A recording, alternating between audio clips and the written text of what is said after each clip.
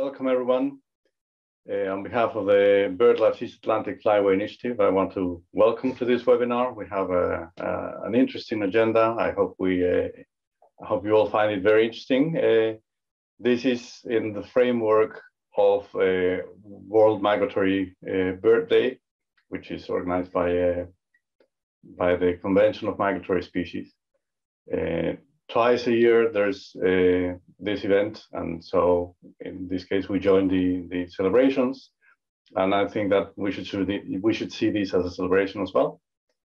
I want to tell everyone that this webinar is being recorded, and it will be shared afterwards for those who cannot attend but would like to see it online. So a couple of things. We have translation facilities, French and English. So if you want to make use of them, you can select them at the bottom right of your screen. You should see the option to choose English or French. So choose the language you want to listen in. And you can also mute the original language, so you're not listening to both languages at the same time. We have a webinar that is structured in 4 sections. We're going to have initially something about policy frameworks, where we're going to hear from Amy Frankel and Jacques Trouillet from respectively the Convention of Species and Iowa about the policy frameworks, how they help us. We may get Abakar Sugulu, who is the technical director of the Pan-African Agency of the Great Green Wall, but he was having troubles with his connection, and I'm not sure he will be able to join us. And then we're going to have something about how we mobilize people to action, and we're going to have for this an update about the Turtle Dove Action Plan, which has so many stakeholders participating in it. A brief update about a workshop that took place earlier this week in Ireland on migratory birds, together with the European Commission or representatives from the European Commission, and also an update about the East Atlantic Flyway Youth Forum that took place last month. Then we're going to have a section which is purely bird life, and it's really 2 portions. One is about an initiative supported by the East Atlantic Flyway Initiative, BirdLife's East Atlantic Flyway Initiative, which has small grants. We're going to hear about different projects and the progress they're making. And then we're going to hear some highlights from other BirdLife partners that are not necessarily linked to this initiative. So as you see, it's a packed program, but we hope that it's interesting for everybody. I think there's something for everyone. I hope you will enjoy it. And well, I think without further ado, I would like to introduce our first speakers. So they're going to share the presentation. We have the EWA CMS policy framework and the need for a coordinated approach. It will be presented by Amy Frankel, who is Executive Secretary of the CMS, the Convention of Migratory Species, and Jacques Trouillet, who is the Executive Secretary of the Africa-Eurasian Waterbirds Agreement, Iowa. So thank you very much for being here, and the floor is yours. Okay, thank you so much. Happy World Migratory Bird Day to all. It's a pleasure to join you and to present with my colleague and friend, Jacques Trouillet. So first, you can go right to the next slide. I'm going to go fairly quickly. So the Convention on the Conservation of Migratory Species of Wild Animals, otherwise known as CMS, does include really most of the countries of concern in terms of the East Atlantic Flyway. And Thus, we provide a very important framework for cooperation on migratory species and, of course, for avian species, the subject of this discussion. It is one of the several MEAs or environmental agreements under the UN. We have 132 parties, and we are really unique in that we're the only global treaty that focuses on the conservation of migratory species as well as their habitats. Next slide, please. So in terms of providing a coordinated approach, CMS, it's a very interesting instrument because we have several different elements that really contribute to a very large collection of work, not only by us, by the UN, but it's really creating kind of a framework and a platform for a lot of different aspects of activities to help the conservation for birds in the East Atlantic Flyway. These include, of course, at the core of our convention is the listing of species that are vulnerable or endangered on either Appendix 1 or 2, which immediately makes a commitment by parties to carry out certain obligations for those species. We have specific COP resolutions, our Conference of the Parties, and decisions on avian species. We have action plans and initiatives that are aimed at certain threats to species or particular species conservation plans. We have what we call daughter agreements, and Iowa is one of those, which is focused on a subset of issues that is covered by CMS. And finally, we have numerous projects, cooperative arrangements with a variety of international, regional, and local entities. Next slide, please.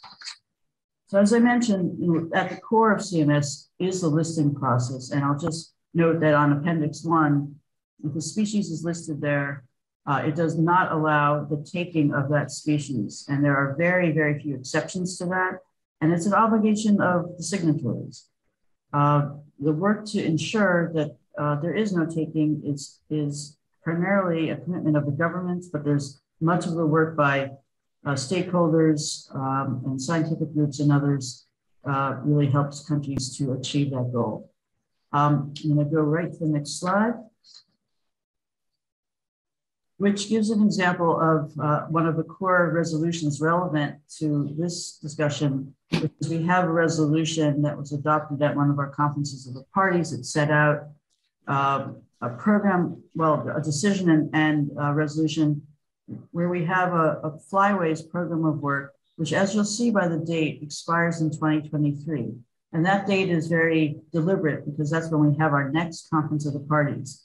So what that means is that we have an opportunity with all of you and of course, the respective governments and stakeholders to look at what has worked well, what we need to improve, and take that forward to our next COP.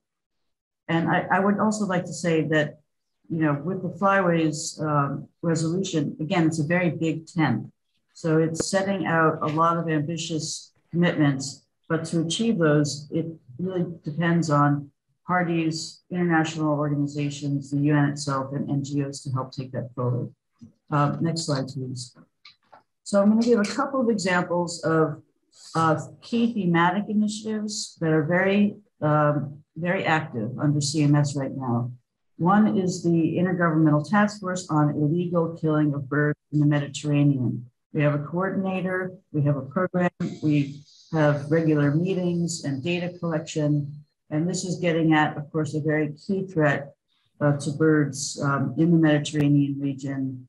And it certainly, there's been a lot of good successes, and we still need more focus and attention to make sure that this is fully implemented. Next slide, please. Another key initiative is, and BirdLife, I should certainly acknowledge their deep involvement with this one, which is the Energy Task Force. This is quite a unique initiative.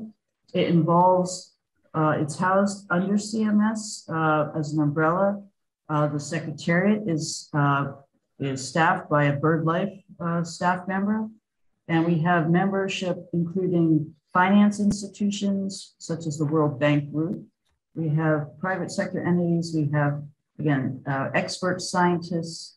and other entities, all looking at how we can reconcile energy development, particularly renewable energy, with reducing impacts on migratory species. So it's very practical. There's guidance that is developed, and the goal is to get that guidance taken up by those who invest in major infrastructure projects so that they use the best practice and achieve the need for green energy while reducing the impacts on avian and bat species. Next slide, please. Next slide, please. Yes, thanks. So poisoning of birds is another threat to migratory species, vultures. We've had some incidents recently. And I want to point out that we just, well, at our last COP, there was a call for a new intergovernmental task force on phasing out the use of lead ammunition and lead fishing weights. And at our recent standing committee meeting, we've just approved terms of reference for that group. So that group is ready to go forward.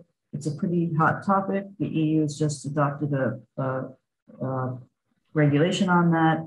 And it's certainly a big debate among the hunting community, the fishing community, to look for safe alternatives, effective alternatives that are lead-free and non-toxic. I think it's the last slide, 2 more slides. So next slide, please. Okay, just a very brief slide to show you that we have a variety of instruments that are part of what we call the CMS family. You'll hear from my head of Iowa secretary in a minute. We also have, of course, an MOU on raptors, which has quite a number of parties, as well as specific species that have a focus due to their conservation status, and particular action plans, again, for species that need particular attention, including the European turtle dove.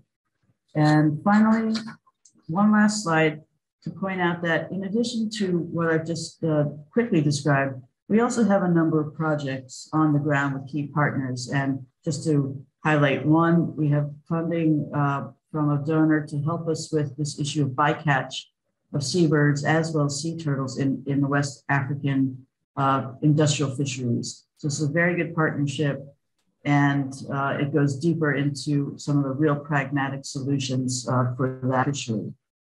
So with that very quick overview, I'm going to hand it to my friend and colleague, Jacques Trudelier. Thank you. Well, thanks, Amy. May I have the next slide, please? Okay, so as explained by Amy, the AEVA, the African Eurasian Migratory Waterbird Agreement, is a member of the CMS family. It is a legally binding instrument concluded more than 25 years ago. It has now 82 parties, including the European Union. We are covering 255 migratory waterbird species. In fact, all migratory waterbird species along the flyway. And for us and for the treaty, of course, the flyway approach is central. Next slide, please. So, for example, along the East Atlantic Flyway, we have very efficient tools were implemented, which are the species action plan. And here you can see some of them, black-tailed godwit, lesser flamingo, European spoonbill, and also a multi-species action plan for the Benguela coastal seabird, so mainly from Angola to South Africa. We are looking for coordinator for some others, corn crake, great snipe, ferruginous duck, black-winged practical, and macaw duck. So if you are interested in, please contact us. Next slide, just to show you what kind of activities are implemented on the ground, the AEVA for the Benguela coastal bird. We have a first meeting on the Benguela current forage fish workshop, because of course it's essential to avoid depleting the resource for these birds. For the lesser flamingos, we are trying to better know the route used by the lesser flamingos. And for the northern bald ibis, we are working with Algeria to see if we can repopulate at least one site. And it's worked because, as you may know, the IUCN Red list has downlisted this species, for example, because in Morocco, we have a very good breeding success linked with, of course, the fact that the national park in Morocco are looking for disturbance and preventing any poaching. Next slide, please. We have also a big project with FAO, the Food and Alimentation Organization, based in Roma. It concerns mostly the sub-Saharan African countries, and we are trying to assess the socio-economic importance of those water birds for food, for leisure, and so on. So it's the first study of that kind in Africa. We have also worked on a climate resilient site network in the African-Eurasian Flyway, trying to assess where the trouble will happen in order to help countries to project their strategy with waterbird conservation and wetlands conservation. Next slide, please. And with that, I will give back the floor to Amy, or we can say thank you to all of you for listening us. Thank you. Thank you very much. Thank you very much, Amy, Jacques. This is really impressive, and thanks. It's an honor to have both CMS and Iowa here joining us to celebrate the World Migratory Bird Day. I think since we have sections, what we're going to do is we're going to move on to the next presentation, then we're going to have a space for questions before we move to the next section. So I'm going to ask Dr. Sugulu if he can share his screen, and then we will have a presentation about the Great Green Wall. Dr. Sugulu is he is the technical and scientific director of the Pan-African Agency of the Great Green Wall. Merci beaucoup. Une présentation sur l'Agence panafricaine de la Grande Muraille Verte, l'initiative de la Grande Muraille Verte pour le Sahara et le Sahel.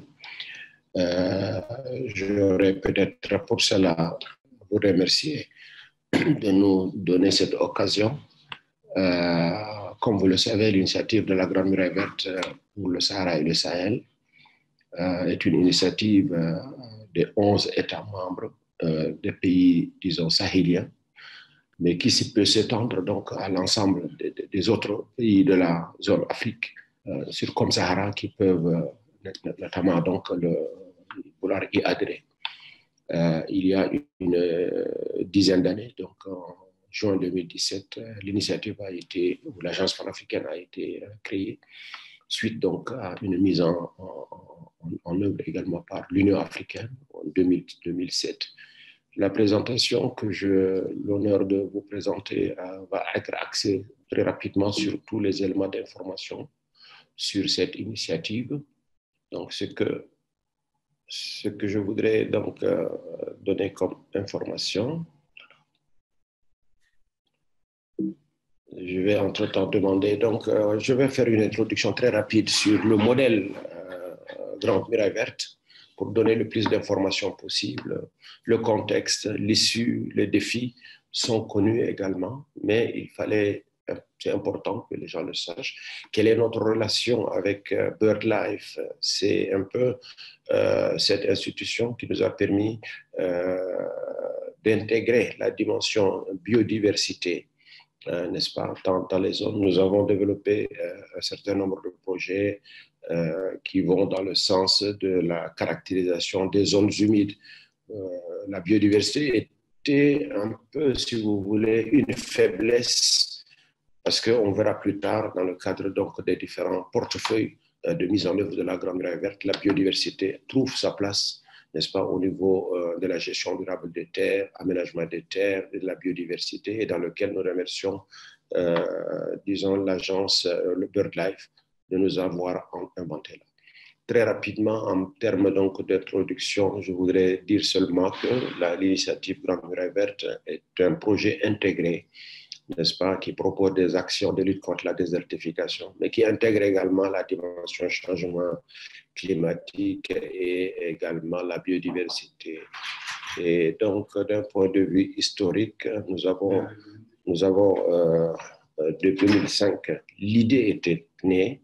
Et de là, il y a eu la création de l'initiative en 2007 et son endossement par l'Union africaine, la création de l'agence par les 11 États membres, la signature donc, de la convention et sa ratification, mais également nous avons développé une stratégie qui a été évaluée dans le cadre de la première décennie et nous aurons l'occasion également de développer le plan d'investissement prioritaire pour la décennie 2021-2030.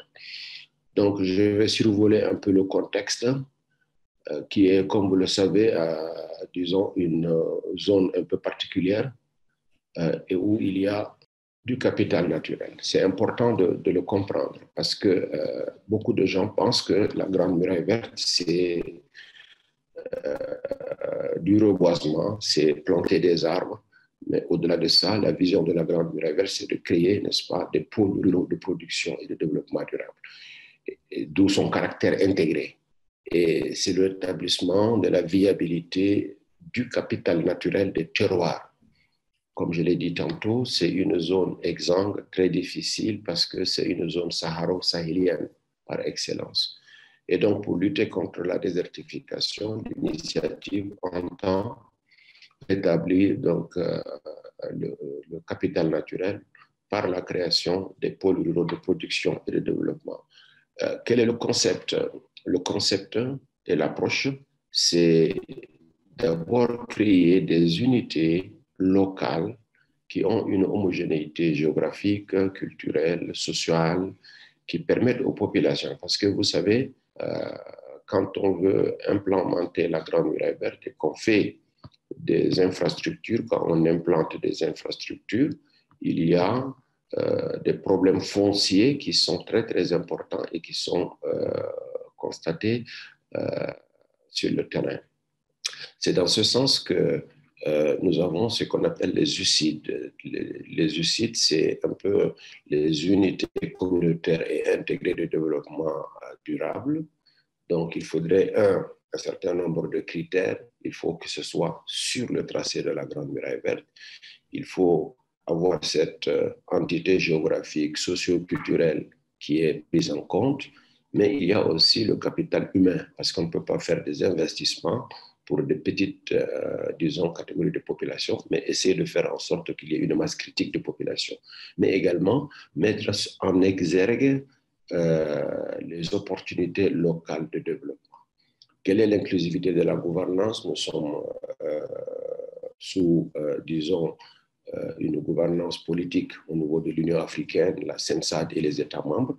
Mais d'un point de vue opérationnel, nous avons l'agence panafricaine qui joue le rôle d'agence régionale et où il y a au niveau de chacun des pays une structure qu'on appelle agence nationale qui met en œuvre les activités sur le terrain. Et on descend plus bas pour avoir également des comités locaux de développement durable qui sont pris en compte parce que le slogan de l'agence, c'est par les populations et pour les populations. Et donc, nous avons ce schéma-là, lucide, effectivement, comme je l'ai dit tantôt. Ce n'est pas une approche spécifique, mais c'est une approche globale qui permet d'intégrer le caractère holistique, écosystémique et multisectoriel. Il ne s'agit pas uniquement des ministères en charge des forêts, mais ici, on travaille où tous les secteurs qui permettent de surmonter un développement économique local, ils sont pris en compte. Et donc, c'est un peu ce qu'on appelle donc, les unités communautaires et intégrées de développement durable. Là, ici, j'ai pris juste l'exemple du Niger et de la Mauritanie pour dire comment la Grande Muraille Verte se fait. On doit arriver à un pôle rural de production et de développement durable. Tu peux avancer, s'il te plaît? Voilà, là, je parlais des critères, n'est-ce pas, d'implémentation de la Grande Muraille Verte sur le terrain. Ça veut dire qu'il faut être sur le tracé, avoir une homogénéité géographique, socio-culturelle, avoir un capital, une masse critique de population et avoir également à exploiter surtout les opportunités locales de développement. Ici, c'est juste un exemple pour montrer de quelle façon on peut, à partir donc d'un point, d'un pôle, essayer donc de faire en sorte qu'il y ait une multiplication, n'est-ce pas, des pôles ruraux pour en faire un développement intégré in fine. Tu peux avancer. Geoffroy, tu peux avancer. Voilà, là, c'est un peu le caractère de la gouvernance de l'initiative. C'est le niveau politique, donc c'est l'Union africaine, c'est la CENSAT, c'est les États, mais également au niveau régional, c'est l'agence panafricaine. Au niveau national, nous sommes régis par une agence nationale au niveau de chaque pays et également donc un niveau local où il y a des comités locaux de développement. Tu peux avancer. Voilà, les bénéficiaires, c'est, comme on le dit toujours ici chez nous, c'est par les populations et pour les populations. Voilà, tu peux avancer sur la stratégie. Donc, le plan stratégique qu'on avait développé pour la première décennie porte sur un certain nombre donc, de fondamentaux. Et ce sont donc la gestion durable des terres, le changement climatique, le développement socio-économique, la recherche d'accompagnement et développement, les systèmes d'information. C'était un peu les 5 axes stratégiques majeurs qui ont démarré le processus de mise en œuvre de l'initiative.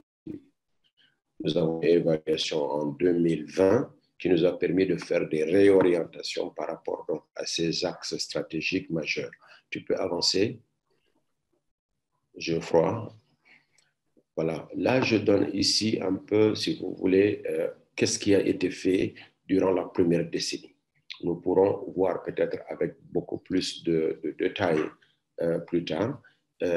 C'est les services sociaux de base, c'est la prise en compte de l'énergie, c'est la prise en compte de l'eau, la question de l'eau, la question de la reforestation par le reboisement et le suivi, évaluation, n'est-ce pas, de toutes les opérations que nous faisons. On peut avancer rapidement parce qu'il y a encore beaucoup de diapos. Voilà, ça c'est la première phase. Je crois qu'on peut aller rapidement. Ici, c'est tous les aspects de restauration. Ici, c'est la conservation, tout ce qui est changement climatique. On peut aller. Toutes les présentations vont être aux collègues participants. Là, nous avons juste un modèle qu'on appelle les fermes agricoles communautaires intégrées. Ce schéma-là, je reviens d'une mission, par exemple, il y a de cela une semaine. On implémente au fur et à mesure des fermes agricoles communautaires intégrées. Ce n'est pas uniquement des systèmes de production qu'on met en place, mais ces fermes-là, pour arriver aux pôles ruraux de production et de développement durable, nous avons besoin, avec les populations, de développer des petites, disons, actions qui vont dans le sens de l'élevage de petits ruminants, parce que c'est à la hauteur de ces populations de surcroît, donc très pauvres. Nous avons également l'aviculture, la pisciculture, tout ce qui peut permettre aux populations d'avoir des revenus très rapidement, à très court terme, sans oublier que l'effet de restauration des terres est un peu le plus important. C'est un peu des cas de fermes agricoles communautaires développées dans les différents pays. Ici, à gauche, c'est la Mauritanie, à droite, c'est un peu le Niger.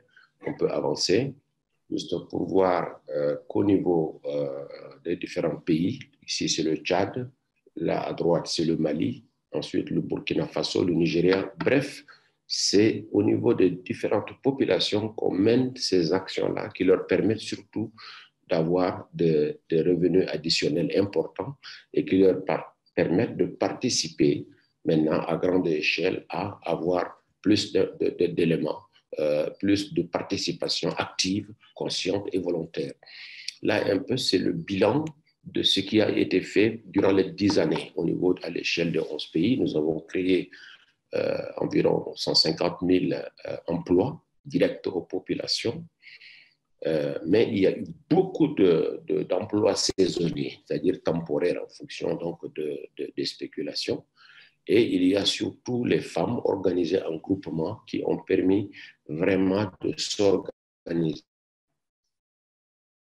C'est ce qui nous a une forme verte des femmes. Et surtout, on peut dire que la réduction de l'insécurité alimentaire a été celle. Quelles sont les ressources? Nous avons un certain nombre d'instruments, d'outils comme la banque GNV Carbone.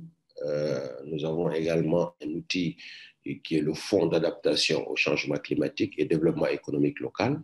Mais nous avons également les alliances qui permettent de fédérer, de mutualiser un certain nombre d'éléments. D'autres initiatives, c'est que nous avons en prévision en 2022 de faire un forum économique sur les produits de la Grande Muraille Verte, la plateforme verte des femmes, comme je disais tantôt, mais également la caravane verte des jeunes. Donc, il y a un certain nombre d'initiatives qui sont mises en place et qui permettent donc à une participation active des populations pour réaliser l'initiative. Geoffroy, tu peux avancer rapidement. Voilà, ici c'est important maintenant, c'est pourquoi je disais tantôt dès le début, nous avons un certain nombre d'axes prioritaires ou plutôt de portefeuilles qui sont la gestion durable des terres et développement, aménagement des terres et de la biodiversité comme premier portefeuille.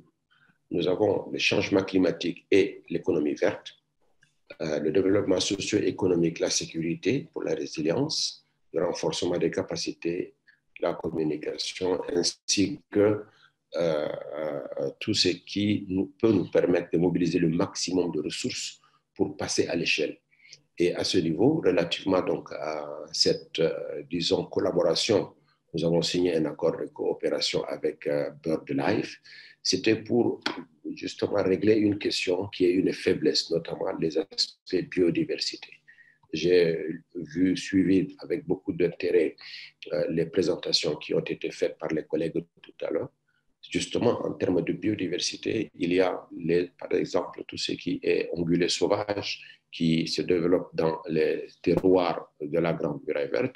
Mais au-delà de ça, nous avons également eu l'occasion, à travers BirdLife, à prendre en compte la dimension oiseau, où on a quand même énormément de ressources d'oiseaux migrateurs qui sont sur la côte Sénégal-Mauritanie, qui sont au niveau continental, au niveau du Mali, au niveau du Tchad, à travers le lac Tchad, à travers en tout cas tous les écosystèmes lacustres et fluviaux qui existent, et jusqu'à la corne de l'Afrique.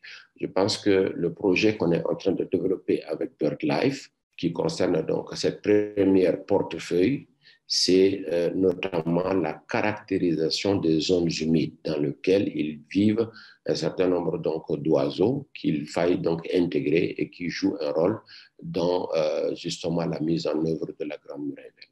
Alors, les indicateurs par rapport à notre vision 2021-2030, c'est de réaliser 10 millions d'hectares à récupérer et restaurer, c'est de séquestrer 200 millions de tonnes de carbone, c'est de créer 10 millions d'emplois. C'est également... Tougoulou, I just want to ask if you can wrap up. I sent you a message. D'accord, d'accord, très rapidement. Geoffroy, si tu peux peut-être avancer rapidement. Je crois ce que j'ai dit. Tu peux aller, ça c'est ce que j'ai dit déjà. Tu peux aller. Voilà les indicateurs du premier portefeuille. Comme je le disais tantôt, c'est 10 millions d'hectares à récupérer, 250 millions de tonnes de carbone à séquestrer et 10 000 structures de forage, justement les bassins versants, comme je disais. Ça, c'est le premier portefeuille. Deuxième portefeuille, Geoffroy. Geoffroy, tu peux avancer sur le deuxième portefeuille. Voilà, là, c'est le développement socio-économique. Le développement socio-économique, c'est un peu, tu l'as dépassé, mais bon, c'est pas grave. Bref, la présentation va permettre aux uns et aux autres d'avoir un document plus élaboré qui leur permettrait donc de voir. Tu peux continuer parce que le temps est limité. Ça, ce sont les indicateurs du système de suivi qu'on a mis en place. Et je pourrais finir juste en disant que nous avons fait une planification financière où les 5 portefeuilles ont été estimés à peu près 17 milliards de dollars. Et comme vous le savez, lors du One Planet Summit, il y a eu donc des annonces de financement. Tu peux avancer pour qu'on puisse voir que la communauté internationale, voilà, là nous avons les annonces de financement suivant les différents piliers. Le pilier 1 sur les investissements, le pilier 2 sur la restauration, le pilier 3 sur les infrastructures, le pilier 4 sur la gouvernance, le pilier 5 sur le renforcement des capacités, le tout pour environ 19 milliards de dollars qui sont annoncés et où on a mis en place un cadre qu'on appelle accélérateur sur la Grande Muraille Verte qui est piloté par la Convention des Nations Unies sur la lutte contre la désertification et auquel tous les projets au niveau régional et au niveau des pays vont être soumis au financement de ces différents partenaires qui ont fait des annonces et qui sont listés un peu sur ce chemin. En tout cas, je m'excuse beaucoup de tous ces désagréments. C'est un peu ça que je voudrais partager avec vous et je vous remercie de votre aimable attention. No, thank you very much. This was really interesting. This is the Great Green Wall is something that is been on the media recently. And so these two presentations are the first block. So I think we have time for a couple of questions. So if you can send your questions through the question and answers panel at the bottom of the screen. There is one question which is probably best addressed to Dr. Sugulu. There's a question that says, is it possible to get information about exactly where tree planting and other interventions have taken place and what species have been planted? Because we at the RSPB would be interested to look at use of planted areas by resident and migratory birds. So is it possible to get that information?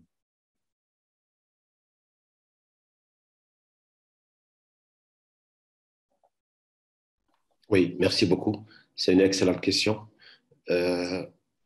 Depuis 2008, nous sommes partis sur la base d'un principe qui embrasse trop mal étreint.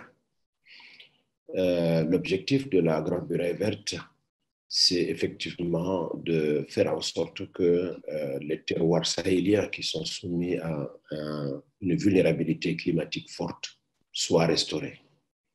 Mais on n'a pas, dès le départ, les moyens nécessaires pour aller trop grand. Il fallait discuter et réfléchir sur où exactement on doit agir d'abord pour freiner la désertification. C'est pour ça les critères du tracé de la Grande Muraille Verte qui prend en compte donc, les isoïètes 100 et 400 mm. C'est extrêmement important pour nous. C'est pour éviter qu'on veuille faire des grandes choses alors que les moyens ne suivent pas. Il fallait commencer avec un espace bien circonscrit qu'on appelle le tracé de la Grande Muraille Verte et qui est circonscrit dans l'espace 100-400 mm. Ça correspond sur le terrain, selon les pays, à environ 200 à 300 kilomètres sur le terrain, en termes de largeur. Comme vous le savez, le kilomètre. Mais à l'intérieur de chaque pays, les isoïètes font à peu près 200 à 250, voire 300 kilomètres sur le terrain de largeur. La deuxième chose, c'est que depuis 2008, nous avons caractérisé environ 200 espèces végétales qui sont à même d'être implémentées. Ce sont des espèces végétales qui sont adaptées, réellement adaptées. Un travail de fourmi a permis donc, et vous pouvez avoir ces informations-là, on peut, sur le premier tome qui existe déjà sur le site de la Grande Muraille Verte, pour dire que ces espèces-là sont les espèces qui sont adaptées au mieux au terroir sahélien de la Grande Muraille Verte. Troisièmement, plutôt par rapport aux populations. Effectivement, les populations sont la cible réelle. Et actuellement, je crois que pourquoi on fait de la Grande Muraille Verte un modèle dans l'actualité, comme l'a dit le collègue tantôt, c'est parce qu'effectivement, quand vous venez sur le terrain, par rapport aux premières réalisations qui sont faites, ce sont les populations qui sont au devant de la scène. C'est ça l'originalité.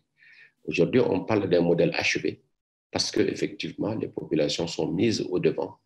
Et l'approche qu'on a développée, qui consiste à permettre aux populations d'avoir un minimum, parce que les populations des terroirs sahéliens ne sont pas comme celles qui vivent dans les forêts. Ici, c'est la difficulté, c'est la précarité. Et donc, l'approche Grande Muraille Verte, qui est à la fois multisectorielle, qui est à la fois écosystémique et inclusive, permet à ces populations d'être les vraies actrices de la mise en œuvre. Aujourd'hui, on peut dire que, globalement, l'approche, elle est internalisée. Aujourd'hui, tout le monde, toutes les populations des zones qui ne sont pas encore en activité souhaitent que les projets viennent se développer pour qu'elles puissent avoir, dans le court terme, des revenus additionnels pour qu'ils puissent vivre d'abord et ensuite participer aux grandes actions de restauration, de reboisement, de mise en défense, de régénération naturelle assistée. D'où l'originalité de notre modèle. Et nous pensons que nous avons, après 10 ans, maîtrisé l'approche et nous sommes dans une phase de mise à l'échelle actuellement. Avec tous les financements qui sont annoncés dans le cadre de l'accélérateur, nous pensons que la mise à l'échelle de Dakar à Djibouti va se faire de manière aisée. D'où les indicateurs qu'on a fixés pour 2030, notamment les 100 millions de restauration de terres, d'hectares à récupérer et restaurer, les 10 millions d'emplois à créer. Ce sont des indicateurs qui sont fixés par rapport à cette seconde décennie qui s'annonce. Merci en tout cas pour cette question-là. Thank you very much, Abakar. I think we will have to move on to the next block. I want to thank Eamon Frankel, Jacques Bouillet, and Abakar Shiburu for their presentation. And we're going to move now to mobilizing stakeholders. We're going to start with Carlos Carboneras, who's going to be talking about the Turtle Dove Action Plan. For those who don't know me, I'm Carlos Carboneras. I work as a program manager for the migrants program at RSPB, the international side of that program. I'm currently based in Spain at the Institute of Game and Wildlife Research, implementing a contract, which I'll describe in a minute. This talk will be on the experience of implementing a species action plan, what happens next after the plan has been adopted. So I assume people will be familiar with the European turtle dove. This is a globally threatened species, currently vulnerable under IUCN. There's some examples here of, on the map is 2 examples of the same data showing the route, the migratory route of the Western Flyway, because the species has 2 migration flyways, 2 migration routes across Europe. This is the Western Flyway, confusingly because we talk about the East Atlantic, but in terms of turtle dove, this is the Western Flyway, which goes all the way down from the United Kingdom, the Netherlands, Germany, and then through France, Iberia, Morocco, and then into the wintering areas in the Sahel zone that we've just heard of. Listed here are the multiple factors that are that contribute to the widespread decline. In summary, these are due to loss of habitat or loss of quality of habitat, both on the breeding grounds and on the wintering grounds. And crucially on migration, there is a big issue of unsustainable hunting, which leads to low survival.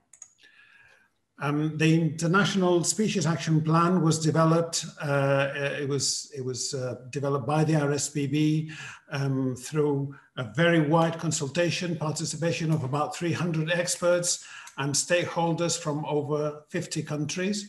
So a very important sort of shared initiative that produced this action plan, which is a recommendation, it's not compulsory. And crucially, it included a moratorium on hunting starting in 2018, excuse me, which was not implemented. No country, no EU member state that that signed up to the agreement actually took on this moratorium. So I will be focusing on the adaptive harvest management. There are issues, it's linked with the conservation of breeding and wintering habitats. And then there was also some emergency feeding schemes proposed by the plan. I would say that the plan was funded by the European Commission and it was adopted by EU member states, but also the same plan was adopted under CMS for the non-EU part of the range. So it does comprise the entire flyway, the entire distribution range of the species. When we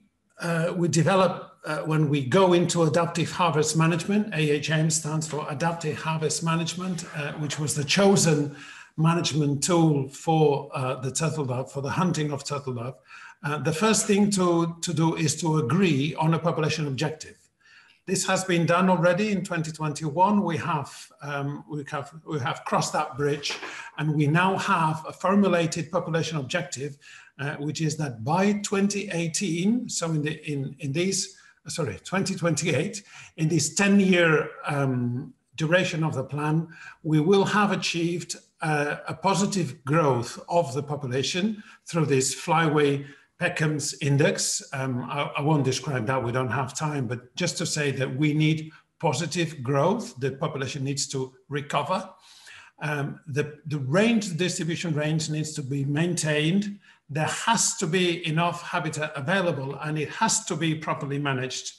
And this has to, we need to ensure that this happens across the entire flyway, because obviously for these migratory species, we need to make sure that there is enough conservation, enough habitat and enough safe travel throughout their entire life cycle, their entire annual cycle, when they fly through several countries, going through several situations. This is a representation of the same objective, the positive growth, an example with real data on where we were historically. The black dot shows the historical trend. Anything that is below 1 means decline. So that historically the decline has been quite severe, quite generalized, quite widespread. In the last 10 years, the situation is not as bad, but equally negative growth and therefore population decline. And the objective is to have by 2028, we need to be above that line. We need to be on positive growth. Is that somebody laughing? Now, our modeling shows, we've done, as part of the contract that we are implementing, we have developed some modeling that shows that it all depends on survival. Survival is the critical aspect for the conservation of this species. So these are two representations of the same sort of outputs from the model that shows that current hunting levels are unsustainable. And if we remove hunting from the population will start to recover.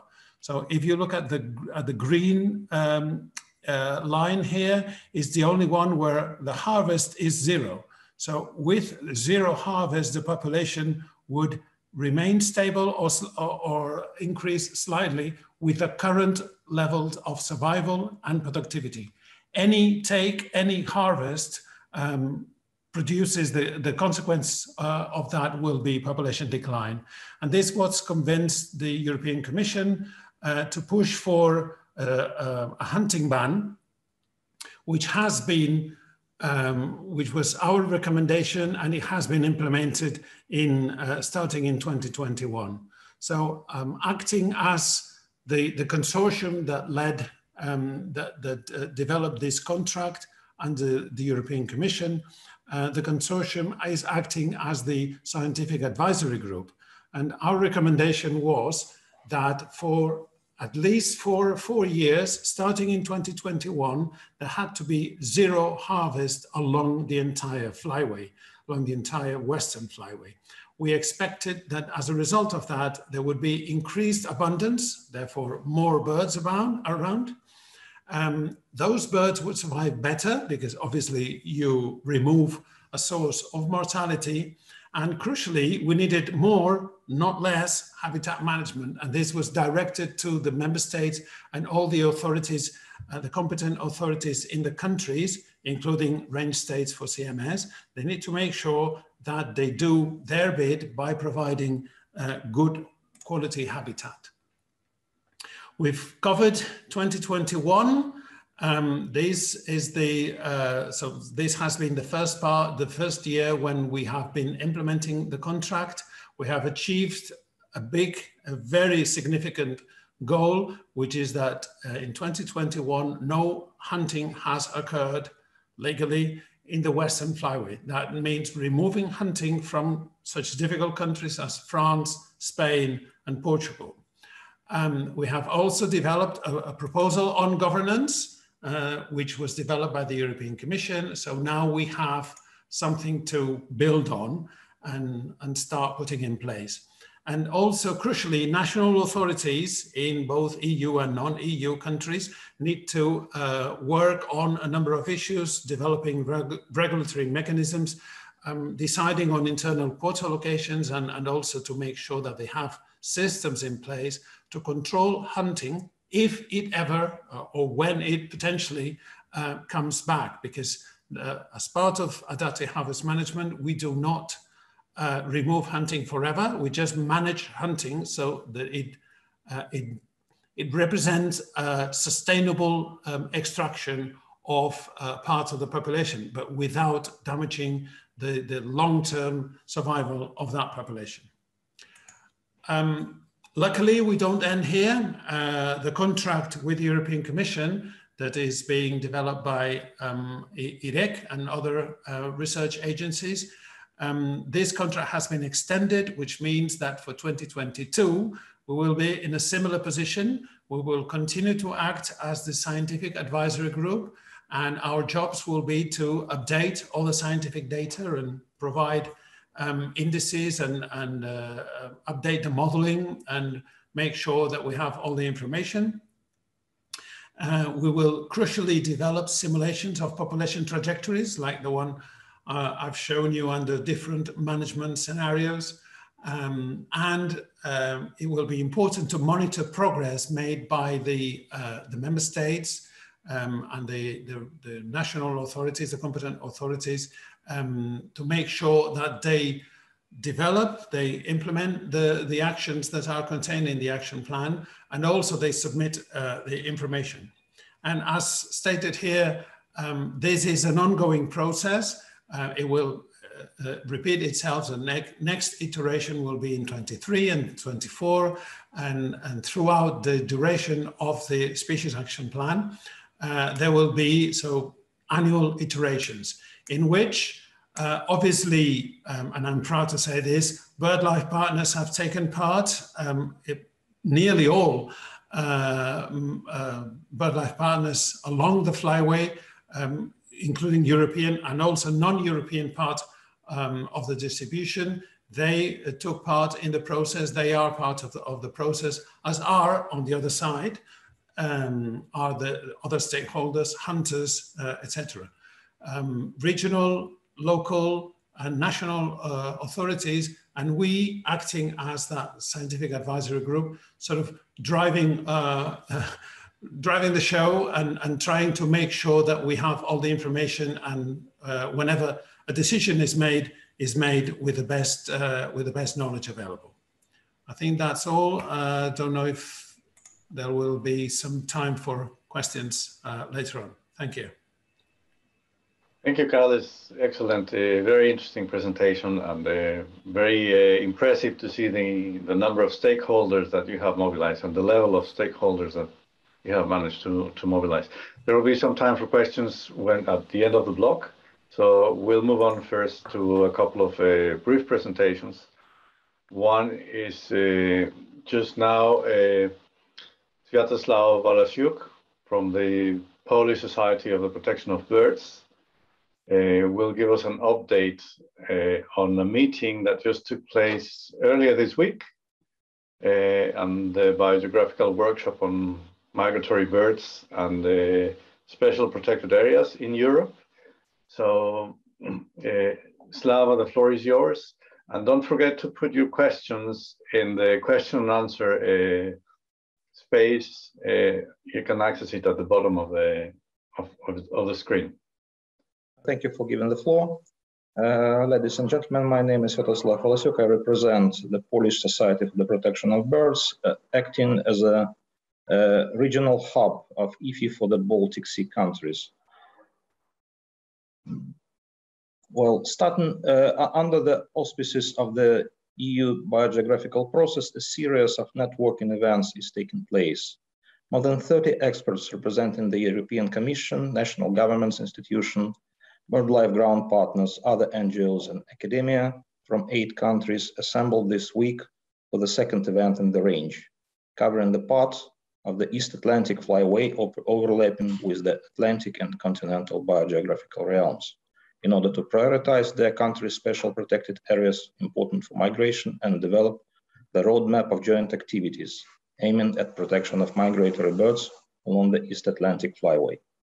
A list of live priority migratory species, as well as a set of quantitative and qualitative criteria, were used to select sites able to provide the highest return on the EU-funded investment in the form of improving the state of migratory species and achieving the Strategy 2030 goals.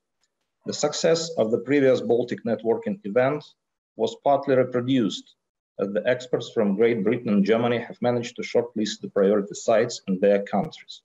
For the rest of the countries, the selection process revealed some data and methodological flaws, which impeded immediate obtaining of the desired results, and will be fixed in the follow-up phase in order to complete the assessment exercise.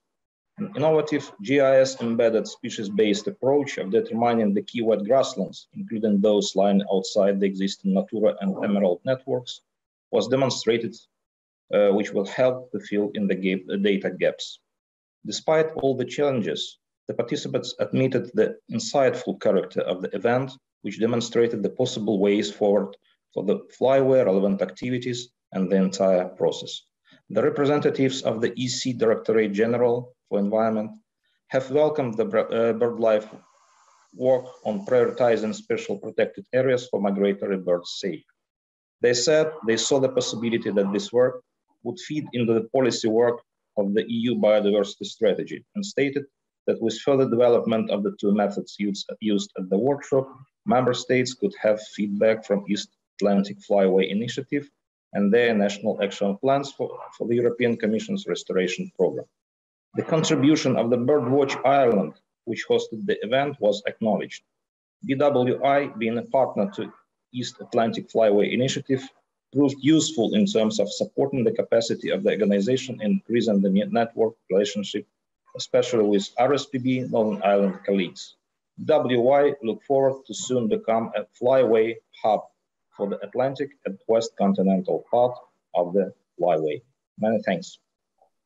Many thanks, Slava. It's very interesting. This last is just a brief update of what was a very interesting meeting earlier this week. We're going to give the floor now to João Belo. João Belo is ambassador for the East Atlantic Flyway Youth Forum, which took place last month.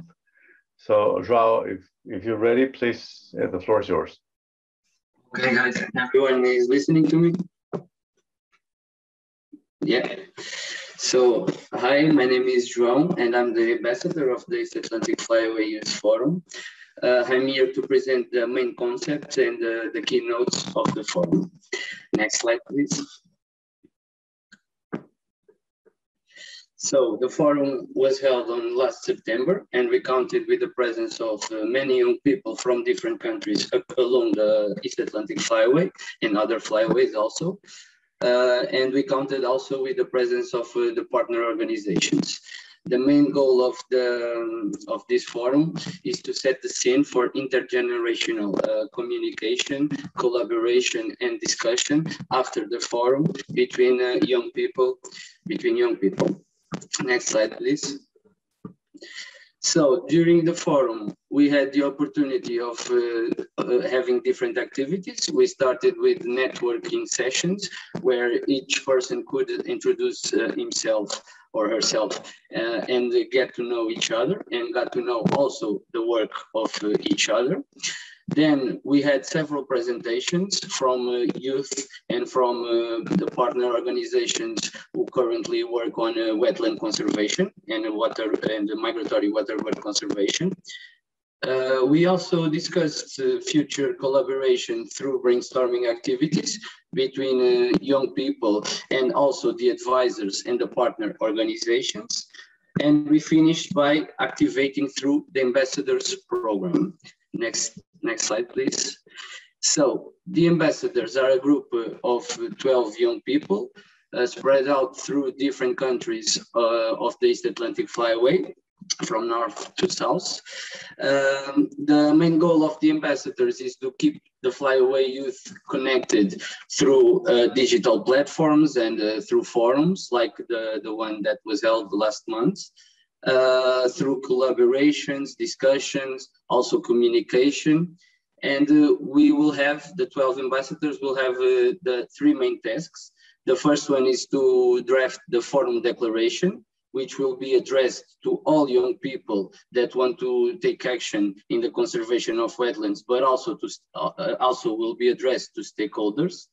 Then we will also draft the Flyway Youth Action Plan from 21 to 22 for this year, which will have several activities that young people will develop. We are going to develop with the objective of engaging more young people in this common interest, the Flyway. And we will also act as spokesperson for the East Atlantic Flyway after the forum in a conference, webinars, and yeah. Next slide, please. So the main messages of the forum was that this will happen more times. We will ensure that there are the digital platforms needed for young people continued communication, but also communication with other with the stakeholders and partner organizations. There is one conclusion also was that there is an urgent need of intergenerational cooperation in the decision-making process, and many young people are here to actively participate and contribute. But for this to happen, we need the support of the partner organizations, both in knowledge and in resources, so that we can increase the opportunities for young people along the flyway. Next slide, please. And yeah, thank you very much for having me. I also want to thank for the organizers of the forum, which was a really interesting initiative. Thank you. Thank you, João. It's really nice to have you here and to have the youth represented in this meeting. We have time, a little bit of time for one or two questions. So there's a question for Carlos coming from Thomas Lemberg. From Dove, which says, Carlos, how well known is the preferred habitats of the turtle dove along the flyway? Is this governing the habitat management you told us is taking place through the flyway? So yes, part of the work that we're delivering is a review of habitat associations throughout the entire breeding range, across Europe. Yeah, that shows that unlike in some countries, what the species prefers, the preferred habitat is the ecotone between farmland and woodland, and it doesn't prefer any of those, but a combination.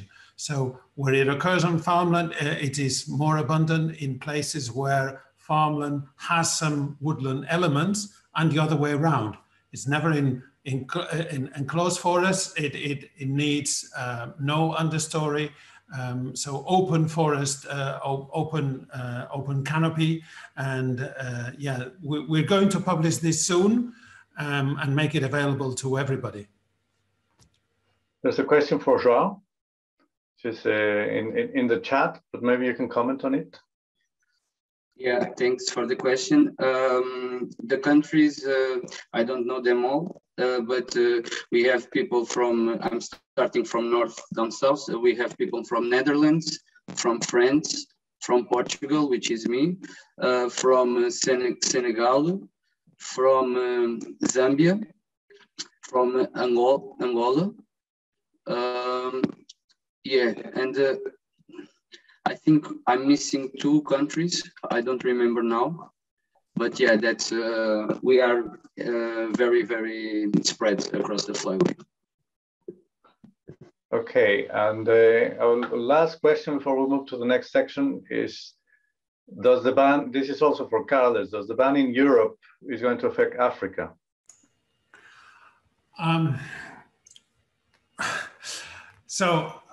Not directly.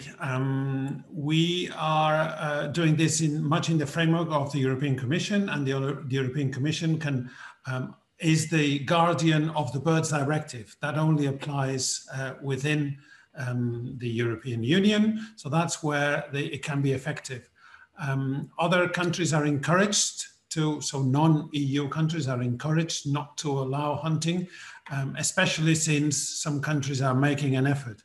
And it is crucial that a lot of the hunting tourism is done by citizens of EU countries who go to, especially North Africa, to do the things that they cannot do at home. So that is a sort of a responsibility that we are aware of, and we're trying to make sure that the competent authorities try to tackle that.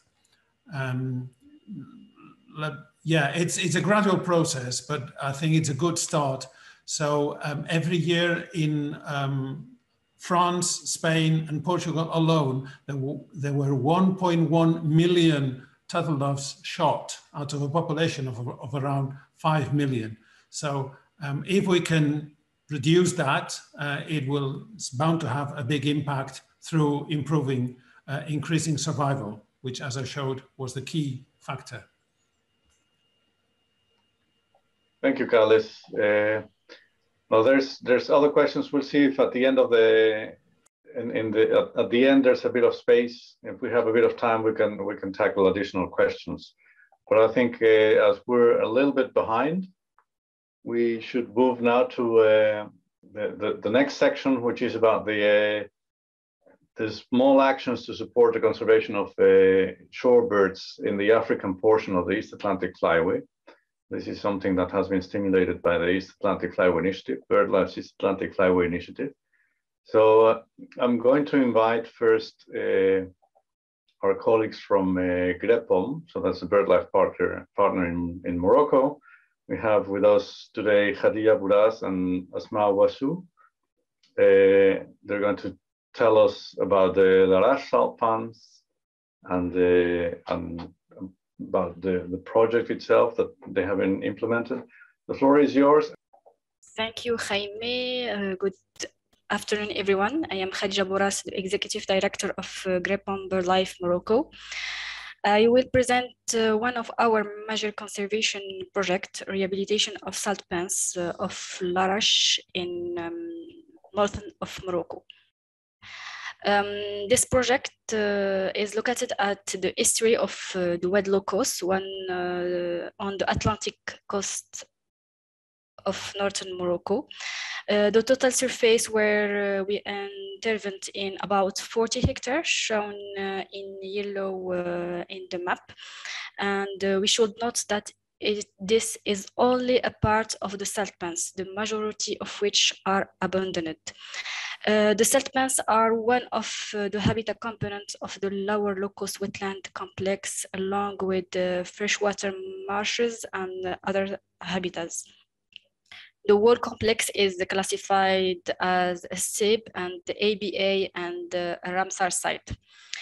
In their heyday, salt pans were occupying a much larger area north of the yellow area, but started to become gradually abandoned more than 2 decades ago. So this created a multifaceted problem. And here we show what these problems are and how we tried to solve them with this project. Next slide, please. In a nutshell, salt pans abandonment created socioeconomic problem represented by a loss of local employment and with it a loss generation-old know-how. The abandonment also had a negative ecological consequence once invaded by a vegetation, as shown in the 2 photos at the very beginning of the restoration. The salt pans become unsuitable for waders and other wetland birds as a watering and stopover area.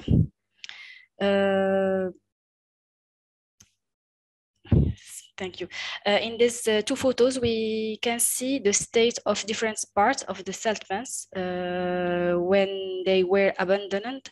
The crystallization basin became completely flat as shown above on the foreground, and even the pumping station was reduced to ruins here below. Next slide, please.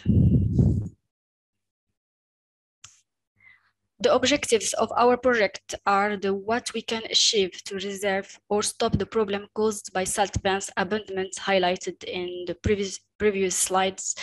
And this has naturally ecological and socioeconomic components. In the next few slides, I will show more photos. Next slide, please. I will show more photo documenting the site before and during the abandonment, as well as photo taken during the restoration project. In this way, I will show the main results of our project in more natural way.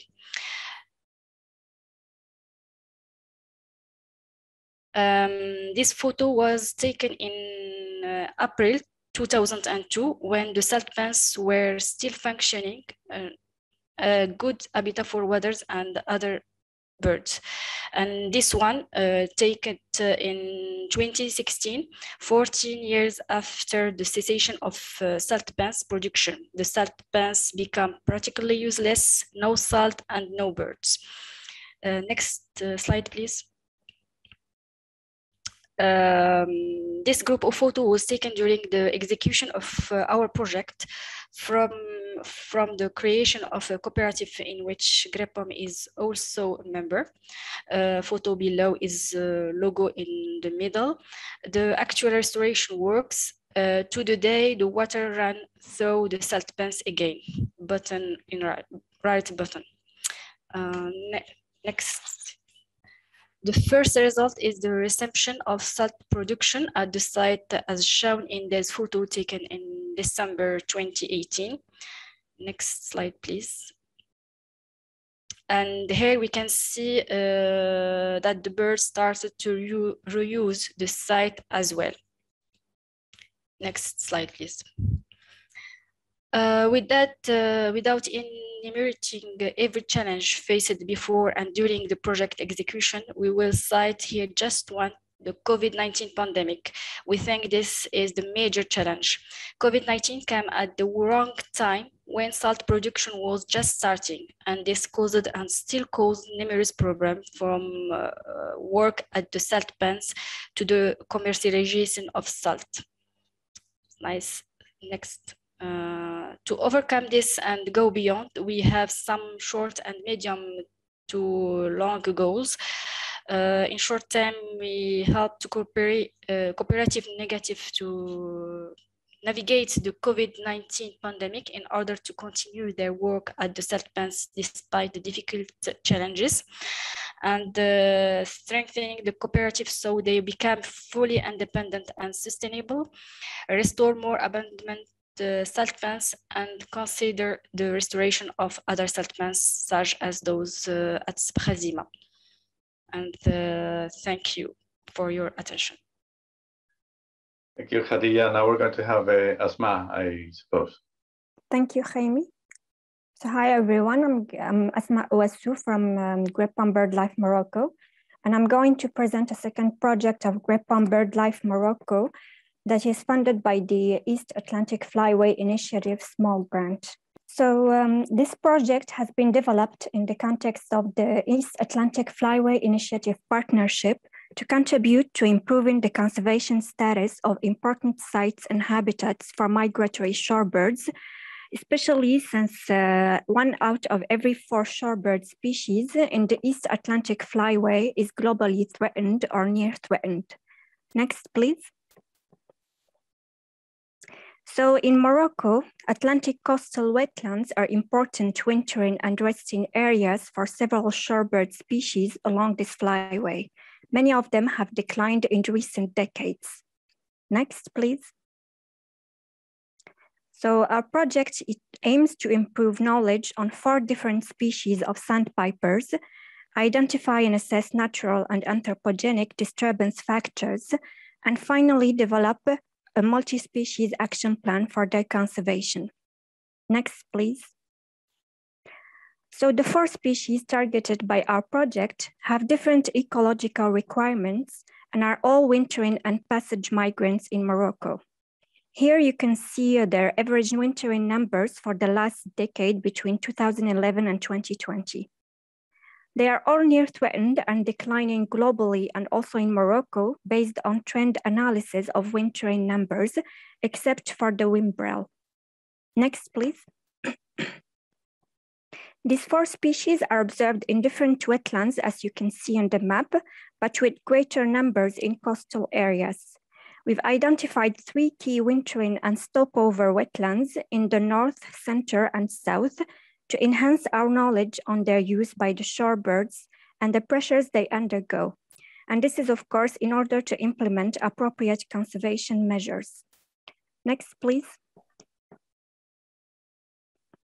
So this project is implemented by Grapon, but is supported by VBN, but other stakeholders are also involved and are crucial to its success, notably the Water and Forestry Department and local NGOs. Next, please. So set to be completed by July 2022, the project consists of 5 main activities, 3 of which are already in progress, mainly a completed literature review of the species hosting sites, the study of their habitats use in 3 representative wetlands, which consist of field missions during autumn, winter, and spring, and the assessment of the losses and transformations of the wetlands habitats, which needs, in addition to field missions, a cartography of the habitat's temporal and spatial evolution over 20 years. Next, please. So to sum up our progress in the project, a report on the distribution and numbers of the 4 species is almost finalized. 3 key sites have been identified and field missions have been undertaken during the spring of 2020, but during which the Khnifis Lagoon in the south couldn't be visited due to technical difficulties related to COVID especially. And other field missions have also been undertaken during this autumn for the 3 sites. Finally, the recruitment of a cartographer is in progress. Next, please. Now that's what's after the completion of this project. Well, first and foremost, we'll need to guarantee and work with the different stakeholders to mobilize necessary resources to ensure the implementation of the multi-species action plan. Besides, this project, as you know, is but a first step in a long conservation and management process that will serve as a basis for other conservation projects on other sites and also on other species. Thank you for your attention. Thank you very much, Asma. I think we're going to move on to and Khadija as well, and we're going to move on to the next presentation. So we have some short presentation first by Francisco Wambar, director of ODCH, which is an organization in Guinea-Bissau, monitoring avifauna in the Mansoa River Basin. So Francisco. Bonjour à tous, merci à tous et merci pour cette invitation. Je crois que on peut commencer par cette présentation. OK. Je m'appelle Francisco Gomez Vambar, je suis directeur exécutif de l'ODCH Guinée-Bissau. OK, on travaille avec VBN et BirdLife dans un projet de monitoring de Bailarica pavonina et Limosa limosa à Mansoa, qui inclut éducation environnementale et la participation de communautés locales sur la conservation. OK. Attention. OK. Merci. OK. La présentation s'appelle l'avifaune arctique de bassin de rivière Mansoa. OK. Autour des dernières 4 années, on a donné importance à la monitorisation et suivi des oiseaux et leurs habitats dans différents ICO qui est au pays. On est 10 ICO, mais on travaille fortement dans 3. Dans cette ICO, on promouvoir la participation communautaire, la communauté locale sur la protection et conservation des oiseaux migratrices à travers l'éducation environnementale. Dans le cadre des autres projets, on travaille aussi avec les activités génératrices de revenus avec les communautés. En cas spécial de ce projet, qui est financé par VBN, qui ont reçu le soutien de BirdLife Secrétaire de Dakar, on travaille sur le suivi de Limosa et Bailarica pavonina avec 6 communautés locales. Par exemple, Nchugal, Kusana, Kusenj, Patiala, Uche et Chukudor. Les espèces ciblées dans ce projet, comme vous le savez, sont des espèces comme Bailarica pavonina, qui est vulnérable au niveau mondial. On peut regarder la liste rouge de WICN. Aussi, Limosa, vulnérable au niveau de l'Europe et menacé globalement. Ce sont 2 diapos qu'on vous regarde des photos à droite et 2 espèces. OK. OK, on va. OK. C'est un bassin composé par différents. Ça fait partie d'un IBAS GW002. Il y a une superficie de 13 000 hectares couverte par différents écosystèmes. La partie nord-ouest, on trouve plus d'écosystèmes de mangroves et des autres écosystèmes de zones humides. Quand on la partie nord-ouest, par la partie nord-ouest, on trouve aussi différents types d'écosystèmes de zones humides.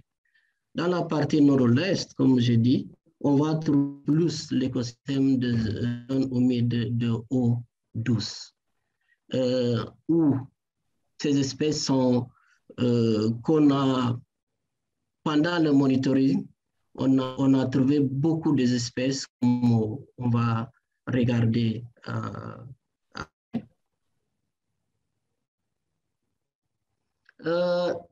attention, attention, retournez un peu.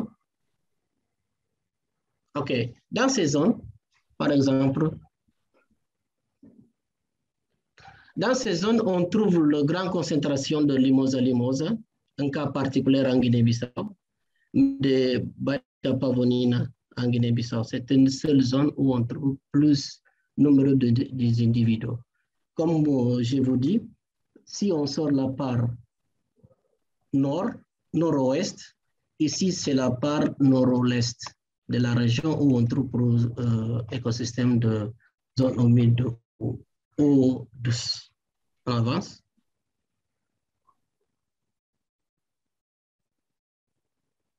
Allez-y, OK. OK, l'espèce de l'avifaune trouvée.